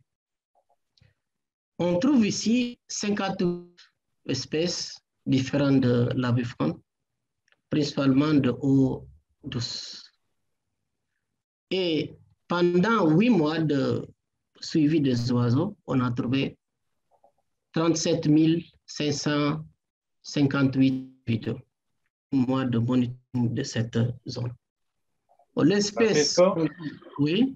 Sorry, we need to give the time. OK. L'espèce. If you can wrap up, please. Comment on dit? On trouve beaucoup d'espèces, 24 espèces d'oiseaux migratrices. Le reste sont des oiseaux résidentes, des autres migratrices, des autres que font la reproduction à site. OK. Ici, on trouve l'espèce ciblée, limosa. Comme vous savez, on trouve 273 individus. Ici, Balearica pavonina, 3% de la population mondiale. 456 individus qui ont été trouvés dans le période de monitoring. Ici, Grariora pretincolis, ça se trouve dans ces zones. Ici, on trouve ici, par exemple, l'état de conservation de par exemple, c'est une ibis, mais très important pour les deux espèces, mais qui n'a pas un statut de conservation. C'est un problème. Il est zico, mais il n'est pas un statut de conservation. OK, ici, on travaille avec l'éducation environnementale, avec la communauté locale, et aussi la communauté locale. 12 personnes participent à la monitoring de cette espèce à la zone de Rivière-Massoro. Ici sont les gens qui participent dans ce processus, la communauté locale et notre technicien. Allez-y. OK, merci. Ce sont des choses qu'on avait présentées, pour vous présenter. Merci. Thank you very much, Francisco. Very interesting. I'm going to move quickly to the next presentation, to the estuarine habitat rehabilitation project in the Berg River. This is in South Africa. And we have Gisela Morrison for this to tell us. Gisela, the floor is yours. Thank you very much. With the East Atlantic Flyway Initiative support, BirdLife South Africa is undertaking a project to pilot erosion mitigation interventions at the Berg River estuary, located on South Africa's west coast. Next slide, please.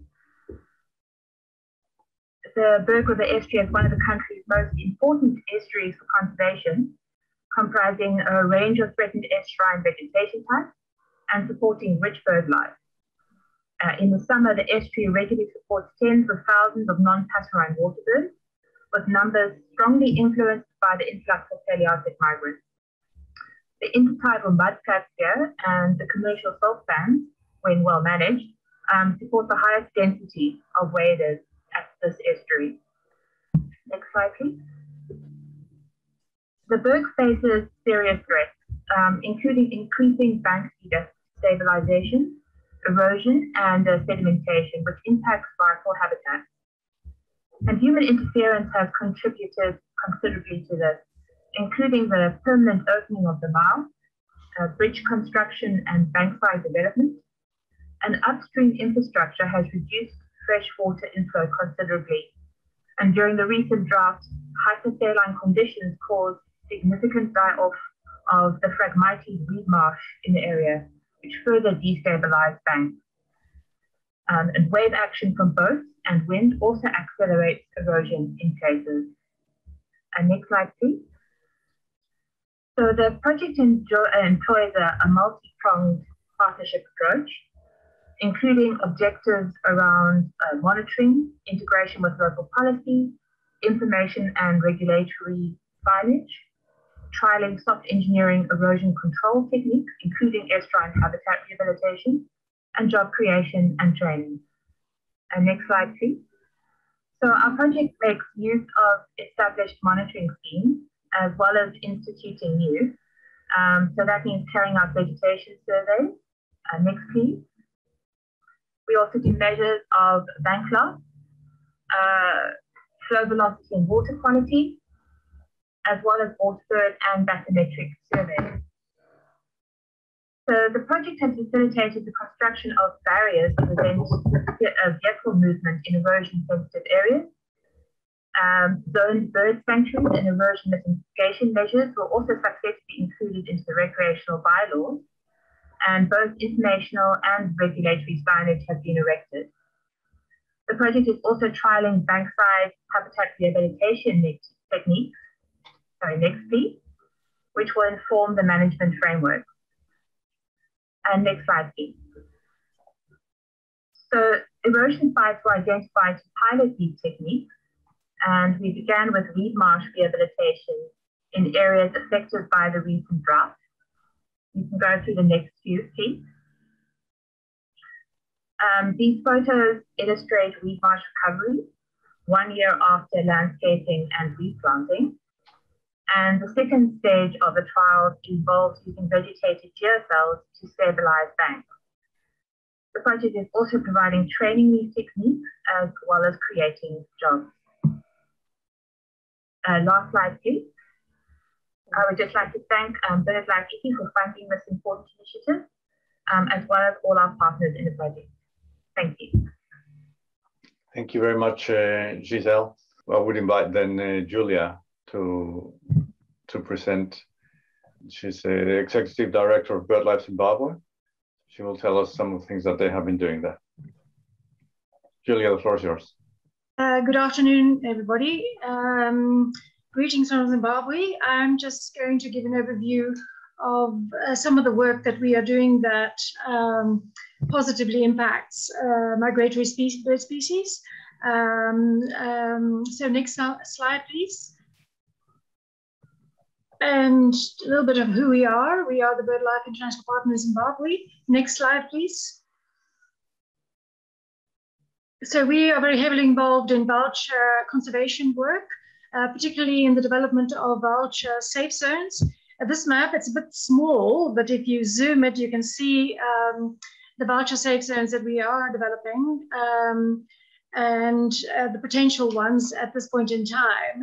It doesn't, we've got the whole of the north west area of Zimbabwe, along the Zambezi River, that's also potential vulture safe zones that is not on this map. But these are the current areas that we are working around. We've also got a transboundary working with BirdLife Botswana and BirdWatch Zambia in the Kavango Zambezi Transfrontier Conservation Area, looking at poisoning, addressing poisoning issues. These obviously affect also not only the vultures, but migratory species. We get steppe eagles, the big eagles, lesser spotted eagles, European honey buzzards, common buzzards. I wanted to say that as Zimbabwe, we are signatories to the Ramsar Convention, the Convention on Biological Diversity, and the Iowa. And so we are very aware, of the positive impacts of conservation, tackling conservation at landscape level. Next slide, please. One of the critical issues, and I think all of us, I don't know that we've spoken a lot about it, is involving local communities in conservation action. We also are engaged with projects in terms of belief-based practices that are also affect migratory species, especially the eagles. In Zimbabwe, we call it the muti trade. So vultures are trapped for traditional healers practices, and we are looking at the extent, and it's pretty much opening a can of worms. And it's not just iconic species, vultures. We're particularly looking at vultures, but it's all species across the range. So involving local stewardship, particularly in important bird and biodiversity areas, but in other areas as well. Next slide, please. A big project that we're working on in Zimbabwe is wetlands, particularly in Harare. Harare is not an important bird and biodiversity area or key biodiversity area, which is unfortunate because it's headwater wetlands. We built our capital city on headwater wetlands. So indicator species are migratory species that we work with: striped crates, cheeky-breasted blufftails, and particularly we are focused in Harare, but not only even in rural wetlands, but in Harare particularly because there's all the decision makers and the policy makers are here. So we do a lot of advocacy with local authorities and government, and Ministry of Environment and local government and Ministry of Finance. Because as in many countries in Africa, Zimbabwe is on a development trajectory that is, we are desperate to develop. And so where are we developing, and are we taking into account the environment? So wetlands are critically, and something that I think we need to mention more, especially in terms of Southern Africa, is climate change. We are drying up.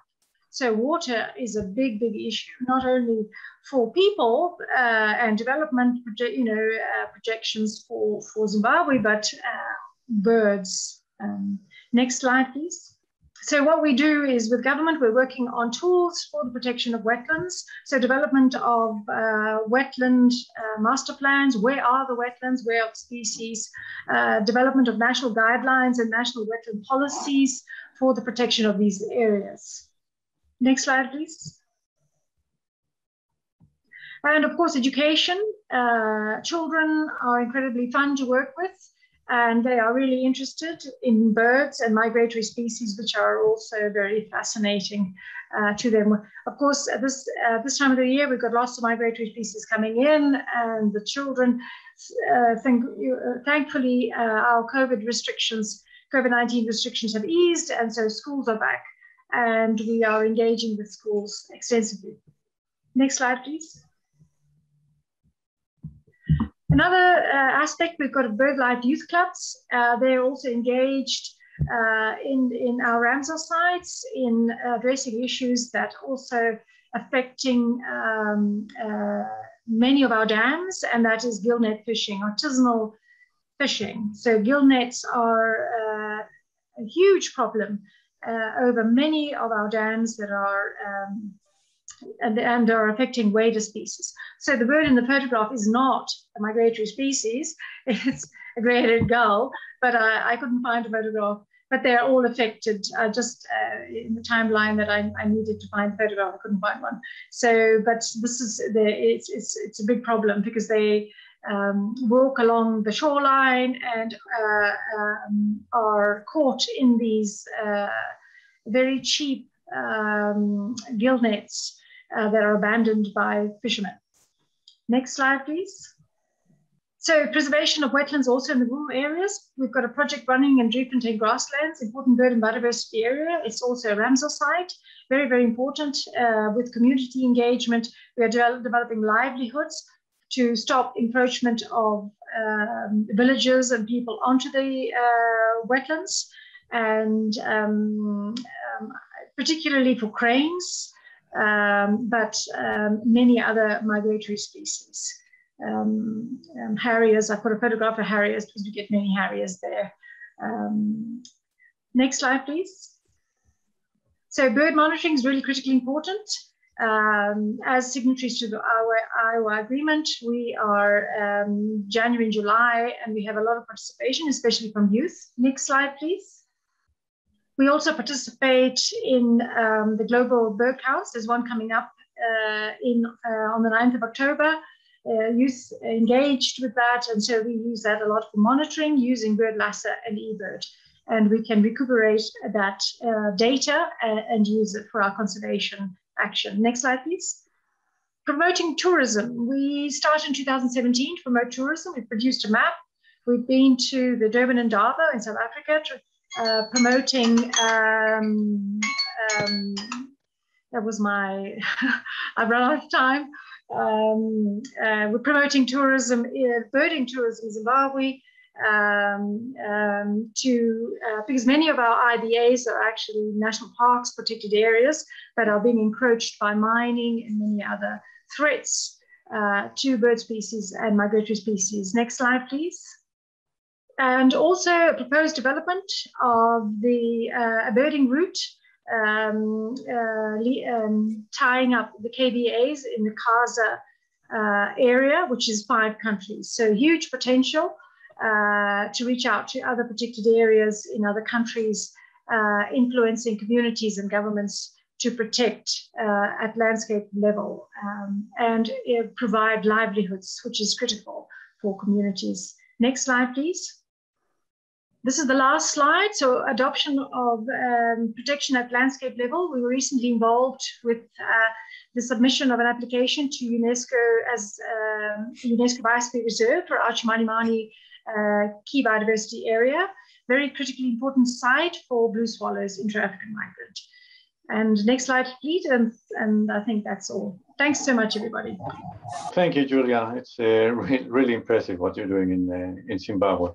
Bastiano is now here, so maybe we can go back to Senegal, West Africa, to see what happened with the shorebirds in West Africa. Bas, the floor is yours.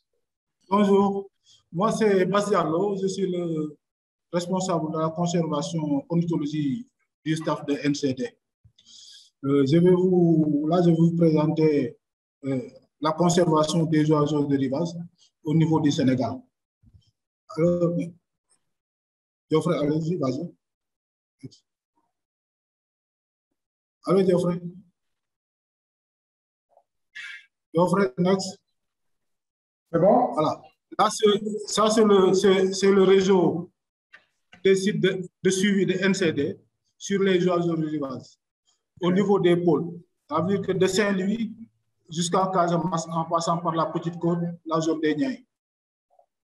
Là, c'est le réseau de suivi des oiseaux de NCD dans ces différents pôles, parce que le suivi est assuré par ces bénévoles.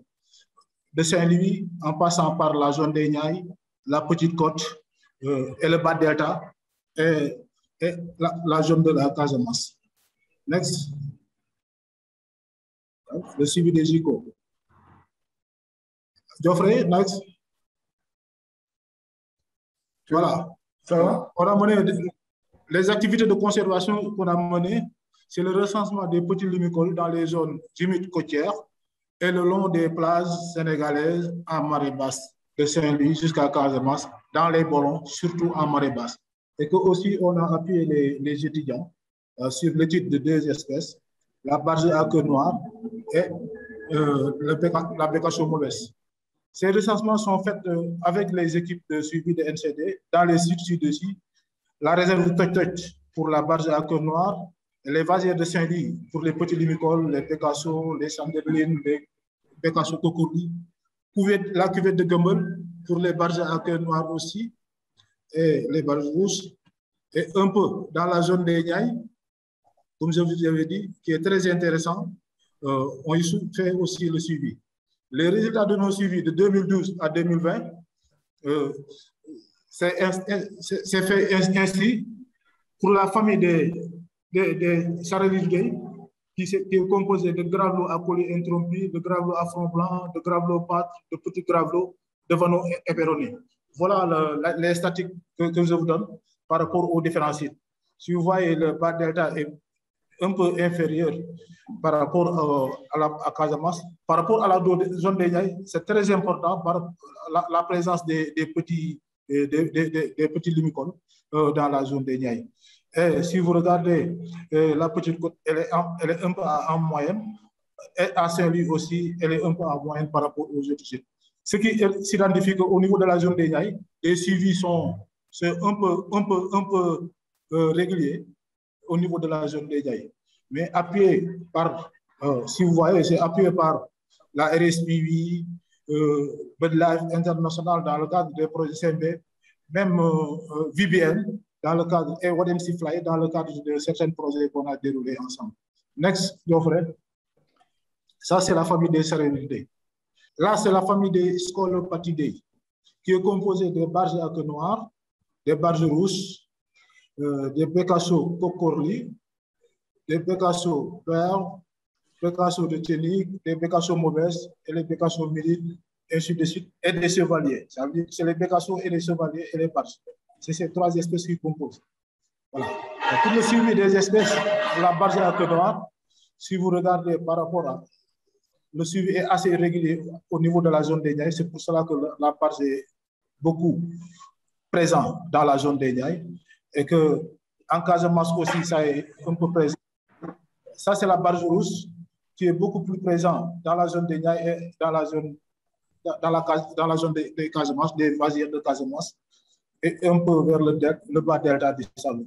Le bas delta, c'est Palmarin. C'est Palmarin.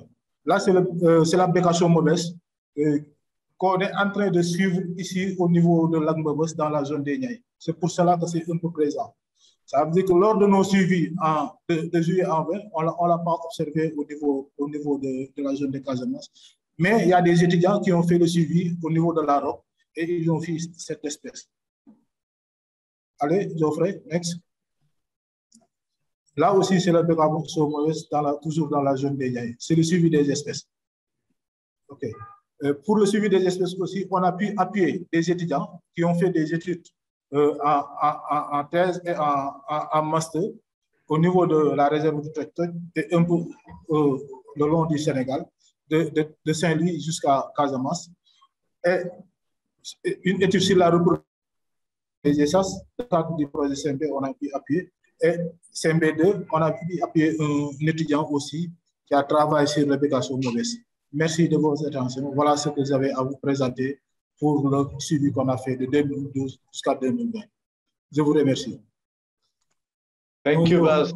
Really interesting. Thank you very much for having presented. I'm going to invite Honfrida Nadatir from our partner in Iceland to briefly present us the collaboration of what she's been doing.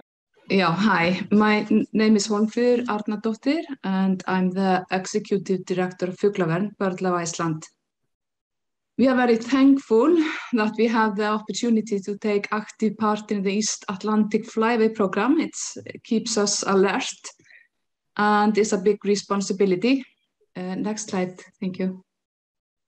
For Fuglavernd, being a partner to IFI is useful in terms of supporting the capacity of the organization through technical advice, for example, and in preparing flyway-related funding applications, as shown later in this PowerPoint.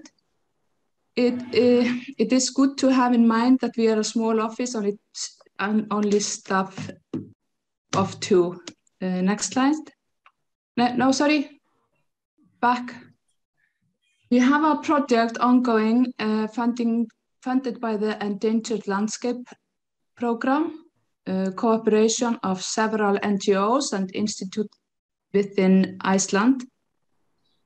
This program is about restoring the watershed landscape of Grunafjörður Ramsar site that is in the western Iceland, which is a stopover for these 3 species on their way to breeding areas in Greenland and Canada.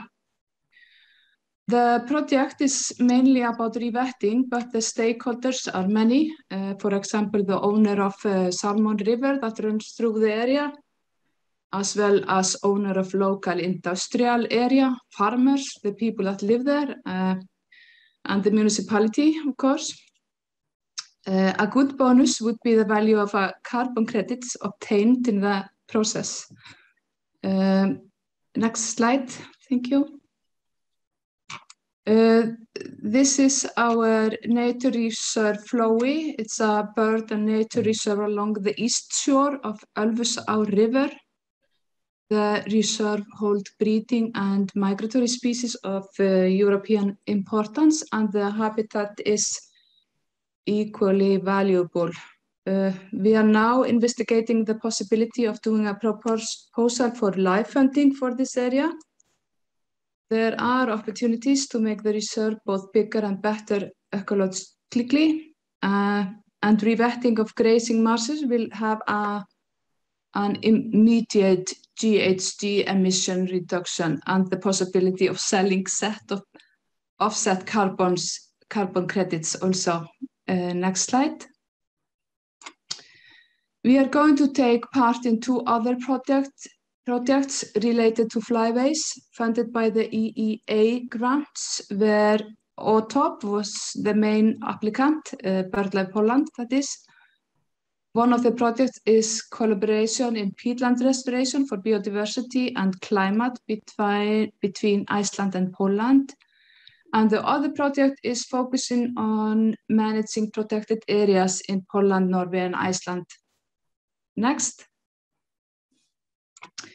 Here is in this picture is a large forest in an alien species in Iceland planted in a wetland area, a common site. We are investigating a closer coordination with the Icelandic Forestry Associations on policies, but their new strategy introduces massive planting in the name of climate crisis, and often with alien species. The waders that breed here rely on habitat that would change a lot if the planting of forest would go as planned.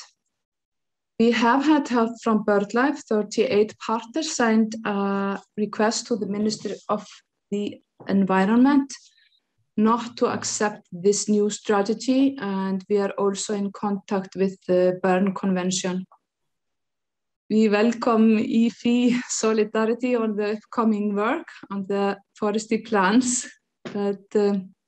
And yes, we are looking forward to soon becoming a flyway hub for the Arctic and Scandinavian part of the flyway. And I'm happy to mention that with our input, EFI has received its first grant from the Nordic Council for flyway work. Thank you. Great, excellent. Thank you very much, Juanfrido.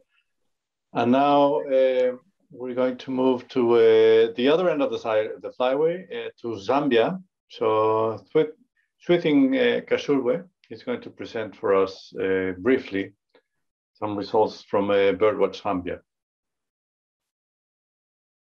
Thank you very much. My name is Swithing Kashurwe from Birdwatch Zambia, and I'm going to talk about the East Atlantic Flyway Initiative in our country. So to start with, you may wish to know that Zambia is top oversight for 5 of the 6 EFI flagship species. And these are the species that we have here in Zambia. They are all migratory, sorry. So these species have all been spotted within our core project areas, that is both past and current projects. In terms of what we are doing along the flyways, we have the biannual waterbed counts on the Kafue Flats, which is the composition of the Blue Lagoon National Park and the Lochinvar National Park. So these waterbed counts helps us in assessing the species, the status and trends of the waterbeds. And it is also an opportunity for us to advocate for the implementation of appropriate policies for the improved management and also working towards curbing the threats to the habitats. We also had the habitat restoration project on the Lukanga Swamp. So this project was about controlling an invasive plant species, which is Savunia molesta, using the biocontrol method. So during this project, we also undertook some biodiversity monitoring. So this biodiversity monitoring used it as a tool to assess the species composition and the diversity of the wetland. We also have the Voucher Safe Zone project in East and Central Zambia. So this project is all about providing the safe feeding places and roosting for vultures, but it hasn't only benefited vultures alone, it has also benefited other species and migratory and resident bird species. So all these projects are undertaken together with extensive awareness raising and environmental education activities in schools.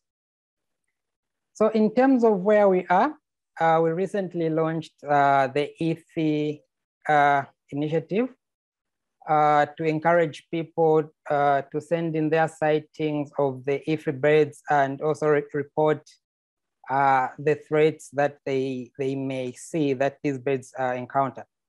So we also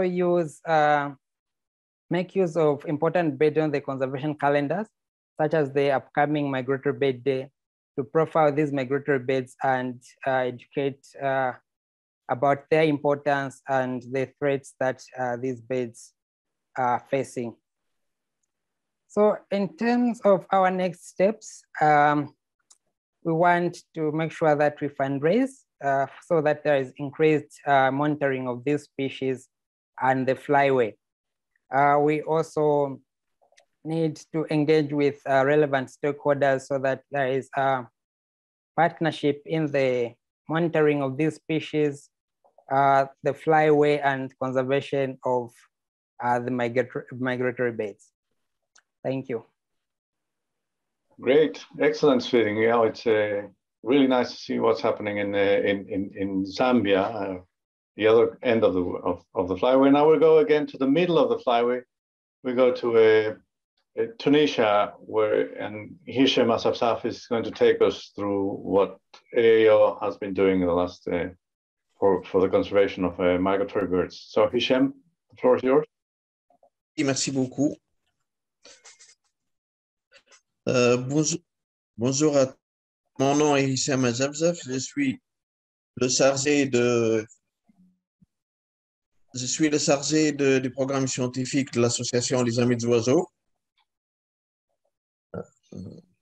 Par mon intervention aujourd'hui, je vais vous présenter ce qu'on fait dans le cadre de la conservation des oiseaux au niveau du flyway. Ma présentation va aborder 4 points. Le premier point, c'est le partage et la dissémination des informations sur les oiseaux migrateurs, pour les estimations des populations et des tendances, un projet de restauration de paysages et d'habitat en faveur des oiseaux migrateurs, les suivis d'une espèce qui est la spatule blanche, et enfin, je vais vous parler de 2 préoccupations qui nous sont chères. L'association Les Amis des Oiseaux est un membre fondateur du réseau Oiseaux d'eau Méditerranée qui a pour objectif promouvoir et soutenir les recensements internationaux coordonnés des oiseaux d'eau en Méditerranée et plus particulièrement le dénombrement du mois de janvier. Et à cette fin, on a publié ce rapport qui est une partie d'un rapport régional qui concerne 10 pays et qui analyse les données de 10 années de suivi des oiseaux d'eau qui sont des oiseaux migrateurs. Ce rapport il a été tiré à part et diffusé largement au niveau national pour, bien sûr, sensibiliser les décideurs et le grand public sur les problématiques de conservation des zones humides et des oiseaux d'eau. Une problématique régulière rencontrée par rapport aux données sur les oiseaux migrateurs et sur les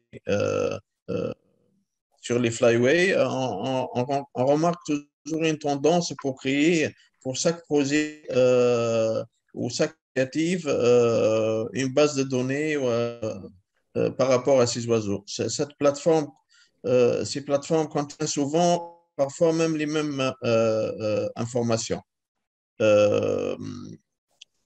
Pour ça, on est dans cette perspective. J'ai participé le 15 septembre à une réunion regroupant le Wathc Initiative, Wathc International, la Tour du Vala, l'Office français de développement. Next slide, please. Afin de préparer mesure conjointe des estimations et des tendances des populations d'oiseaux d'eau sur les voies de l'immigration de l'Atlantique Est et de la Méditerranée et du Sahel aussi. Alors, c'est une initiative qui est encore en discussion en cours pour jumeler toutes ces données ensemble et réévaluer les populations des oiseaux. Next slide, please. D'autre part, nous participons à un projet qui touche spécifiquement les agriculteurs parce que l'agriculture intensive impacte la biodiversité et les agriculteurs ils sont en train de chercher de plus en plus des terres fertiles et afin de contribuer à la restauration des milieux et des paysages le long de la voie de migration et pour soutenir un agricole qui autorise la présence de l'avifaune, l'AO participe à un projet qui a été développé par une association qui s'appelle l'association Les Amis des Captes, qui, next slide please, qui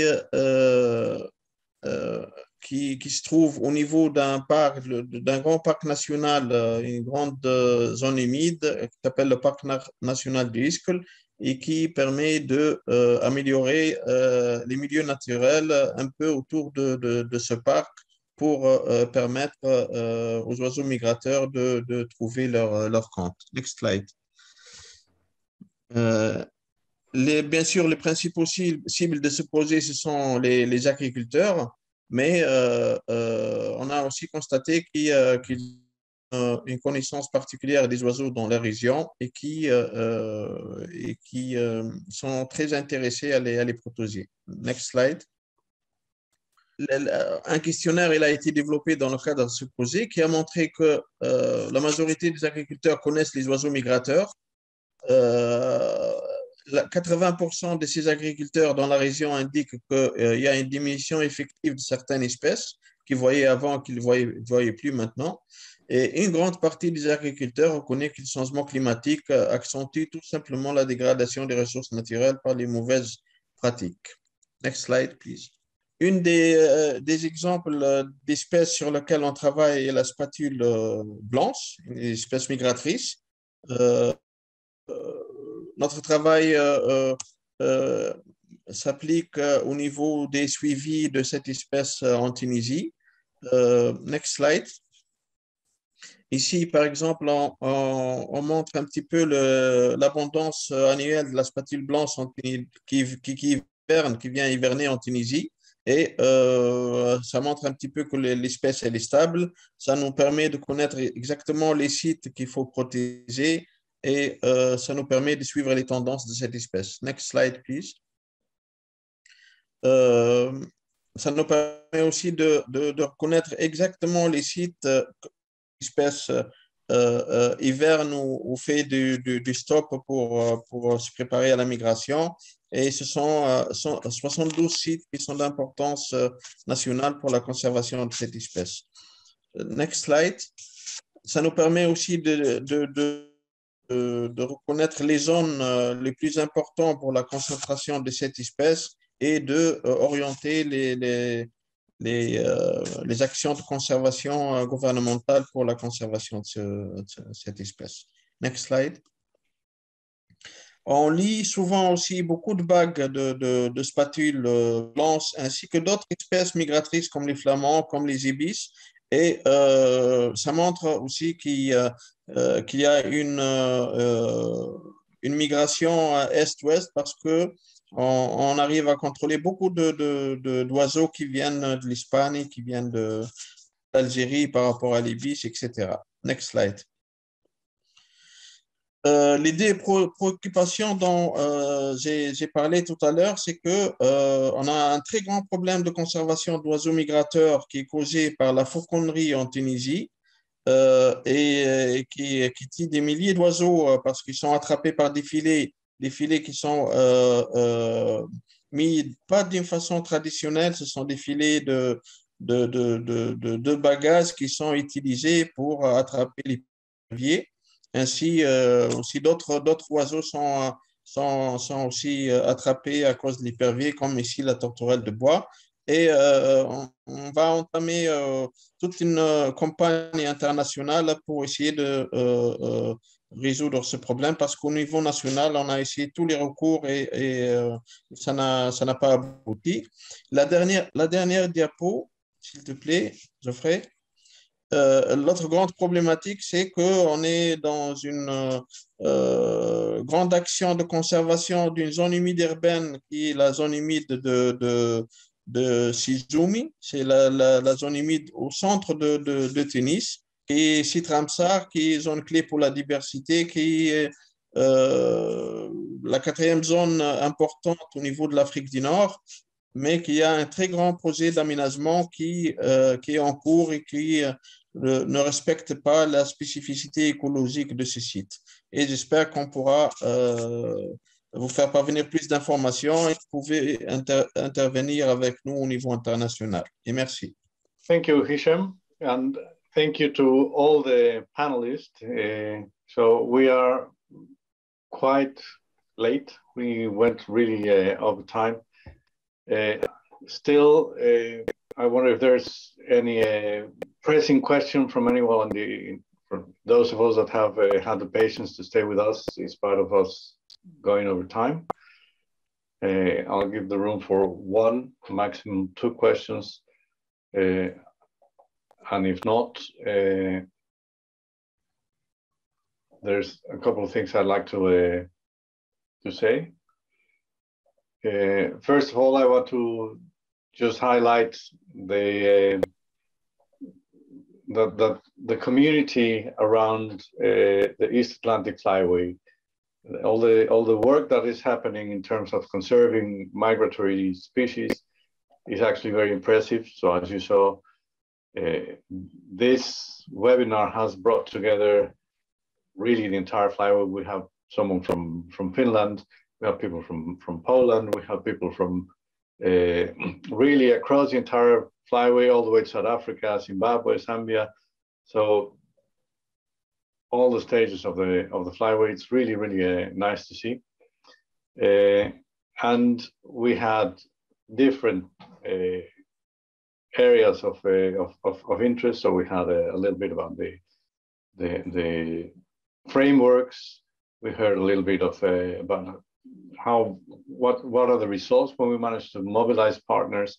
And then, of course, in the end, the last section, we heard a lot of what are the small steps that are taking place in order to preserve the sites and the birds that we care for. I think there's I think we can be happy to see that there's all these activities, and I think we should realize that, okay, there's lots of problems, but also there's a lot of goodwill and collaboration. We should carry on doing this. So all this was organized in the framework of the World Bird Migratory Day. So remember that of the weekend, there's going to be more activities around this. In particular, there's the Global Bird Weekend, which has the intention of, or the goal of stimulating people to go outdoors and go just bird watching, and then just report what you see, and see in a fun and competitive way. So you can register your team and see if you manage to see the most species. I think since we're so late, then I will just conclude with a big thank you both to the speakers and to the attendees. It's great to have so many people willing to participate in this, and so many people willing to watch and learn about what's happening along the flyway. Thank you very much, and we hope to see you next time. Goodbye.